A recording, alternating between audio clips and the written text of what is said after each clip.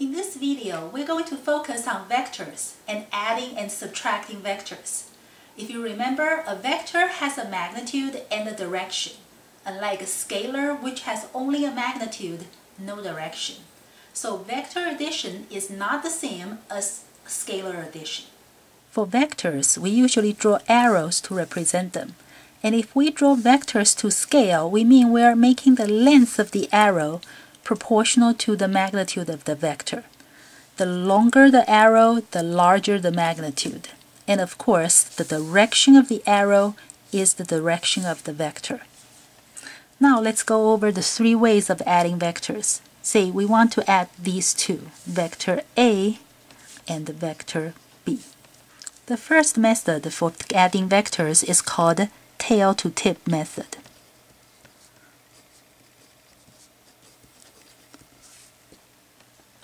We can write A plus B with these vector heads. These vector heads only tell you that these two are vectors. Vector A and B do not point to the right. Those are the directions for A and B. To add A and B, we first copy vector A down exactly the same to here. We do the same length, same direction. And then we copy down B over here and put the tail of B at the tip of A.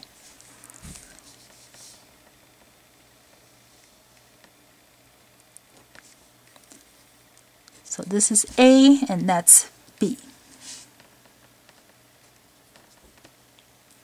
We started here, ended there. So the sum of the vector is from here to there, and that's A plus B. A good example would be adding displacements. Displacement is a vector.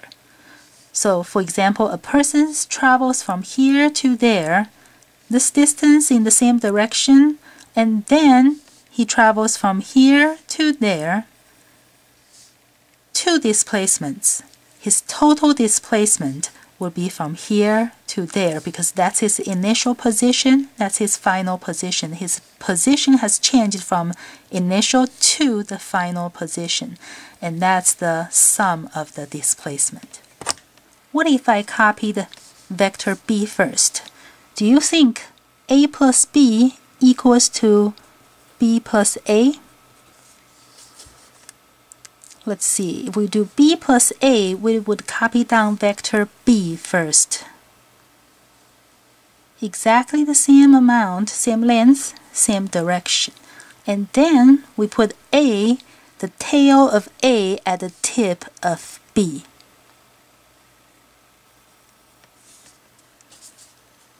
Now this, we started here, ended there, will be B plus A. Now if you compare carefully, you will see that they are exactly the same thing. So yes, they are equal, which means vectors follow the commutative law of addition. The second method is called parallelogram method.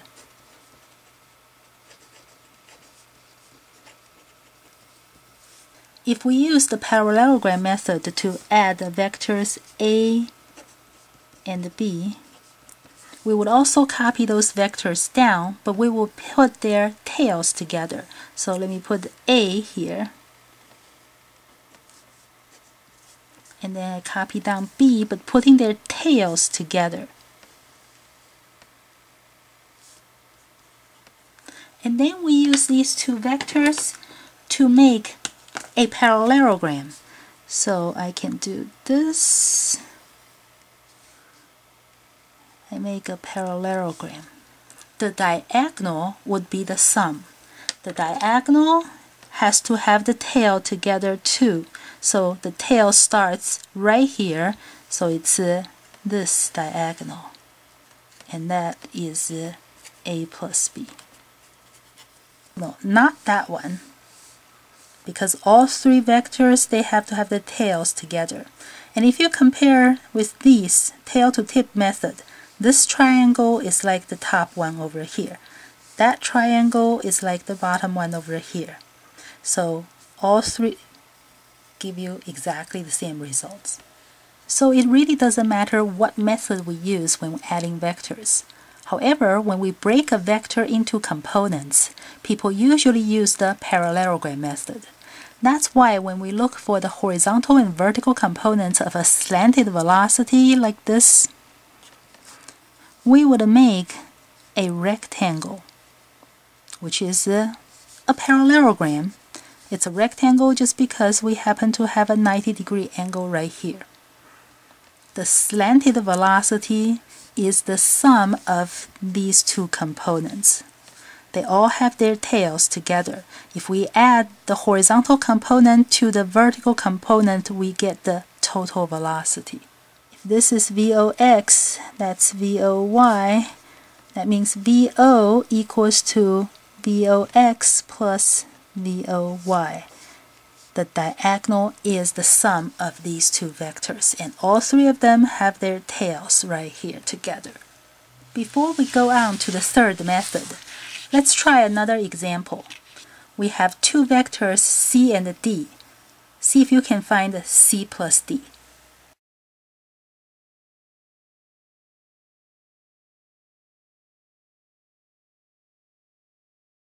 So we first copy down vector C. Let's say it starts here, goes that way. And then I put the tail of D at the tip of C.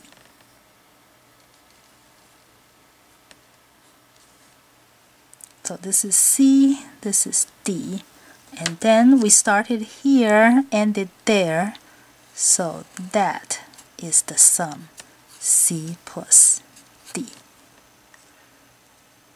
Now, if C has a magnitude of 5 and D has a magnitude of 8,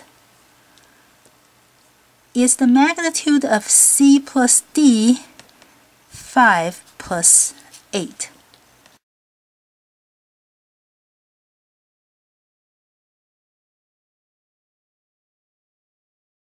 No, they are not the same. Adding vectors is not the same as adding scalars. That's why we need to use these new methods to add vectors. The sum C plus D, as you can see, is smaller than the sum of 5 plus 8. This is less than 13. What if we add vectors of magnitudes 5 and 8 in any directions? What range of magnitude can we get for their sum?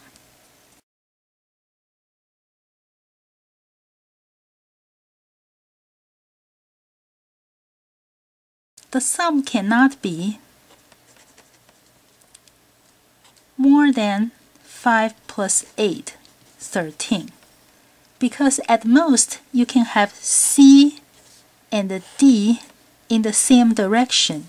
5 plus 8 equals to 13. Their sum goes like that. And the sum cannot be less than 8 minus 5, which is 3. Because at least you can have C and D in the opposite direction. That's 8, that's 5. So you started here, ended there. You start there and there. That is the sum, and this sum equals to 3. The third method is adding by components. If the vectors we're adding are given in the format of ordered pairs like these, adding by components can be very convenient. For example, in this case, what is E plus F?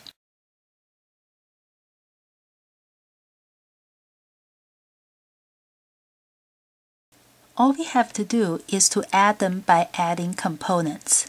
So E plus F would be, its x component will be the sum of the two x components, 3 plus negative 4. the y component will be the sum of the two y components, 2 plus 1. So this gives you -1, 3. The reason why this works is because 3, 2, vector e goes that way. -4, 1, -4, 1, vector f is this one. If I want to add f to e, I can copy f down right there.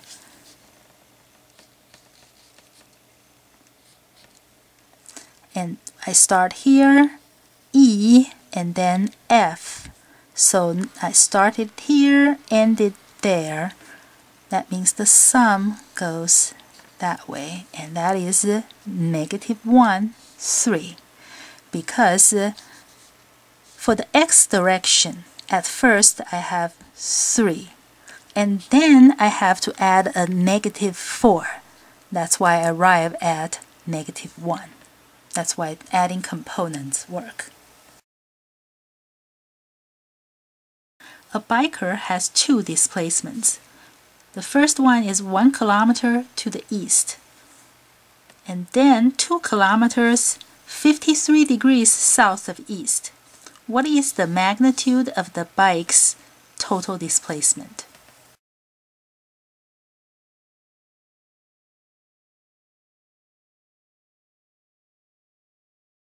If we add these two vectors, tail to tip, we start here and there, so the total displacement would be a vector going that way. Now, of course, you can use a trig function to find the length of this displacement, the magnitude of the displacement. Or you can use the adding components. This one completely is in the east direction. There is no south-north direction component. But this slanted one has two components, so we'll have to find the components first. To find the component of this slanted vector, again, I have to make a parallelogram, or in this case, a rectangle. If I make a rectangle, that's the component to the east. This is the component to the south. The component to the east is adjacent to the angle, so it is the cosine component. That will be the hypotenuse 2 kilometers times the cosine 53 degrees. This happens to be 1.2 kilometers. The southward component is the same as the opposite side. So this one is 2 times sine 53 degrees, which happens to be 1.6 kilometers. Now we can just add the components together. The total displacement will have two components. The first component, the east, the first one has 1, the second one has 1.2. So it's 1 plus 1.2, and that's the eastward component. For the southward component, the first one has none.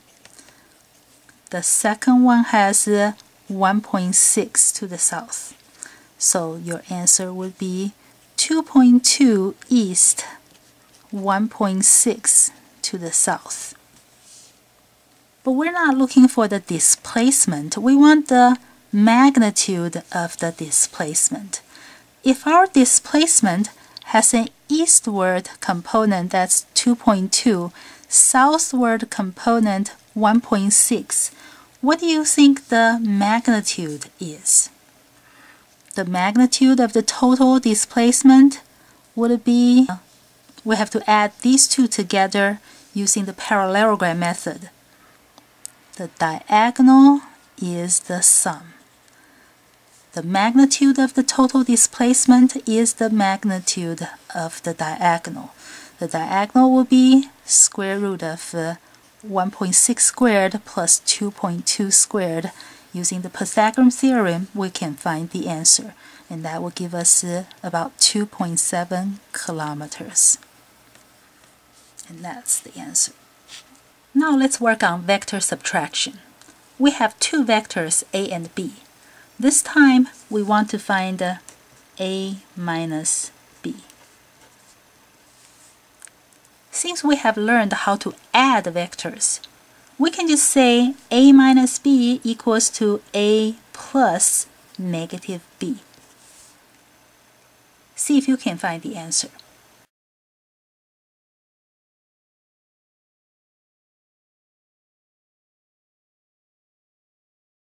A plus negative b, a is a vector going that way. What do you think negative b is? B goes this way. If it's negative b, that means it's the same length but opposite direction. So this one is a, this one is negative b. Now if I add them tail to tip, I would have to put a down first and then put the tail of negative b at the tip of a. So this is negative b, and the sum would be starting here, ending there. That is a plus negative b, which is a minus b.